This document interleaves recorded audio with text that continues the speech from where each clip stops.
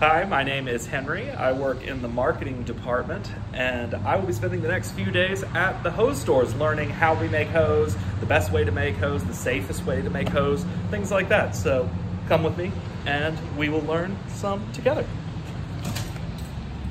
So when you bring a hose in, when a customer brings a hose in, I look at a lot of different things other than just a hose. This one, of course, he brought it in due to failure, and I see it looks like obviously where the failure mark was at. Just doing an assessment from just knowledge. I look at the hose, I feel the hose, I can feel that it's a little stiffer than it ought to be, but also I see the heat cracks that are in the external cover. And if you evaluate the blowout here, you can see that it blew from inside out, which then most likely came from heat.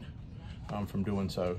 And then we start to ask the customer, if he's having heat issues, what's the proper application, things of that nature, just so that we can try to make sure we put the proper hose back on there, even if it's been replaced wrong in the past. But that's just stuff that we try to ask when they come across from the counter, just so we can help try to make safe. Is that air brake? Yes. Okay, cool. Oh, brake chamber? Yeah. Yeah, but don't put the compression fittings. Can you do like some JIC or something? Yeah, you want to go back to JIC or the SAE adapter? Okay, yeah, we can do that.